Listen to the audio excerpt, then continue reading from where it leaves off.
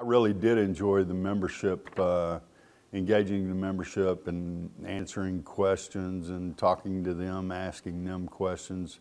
Machinists Union International President Bob Martinez, along with Midwest Territory General Vice President Steve Galloway and other IAM leaders, recently visited members of IAM Local 1202 working at the Henry Pratt production plant in Aurora, Illinois. I did enjoy watching them and listening to them tell me all about their craft.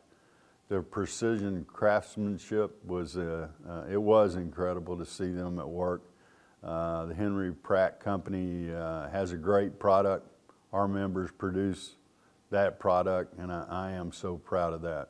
The site was the scene of a workplace shooting in early 2019 that claimed 5 lives, including 2 Machinist members.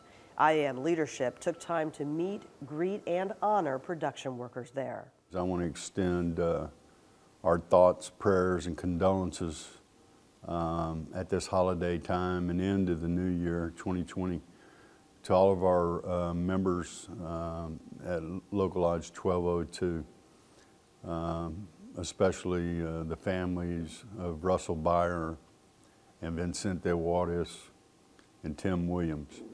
Embodying true character, resilience, and strength, IAM members at Pratt continue to produce industry-leading air release valves for municipal water systems across the country.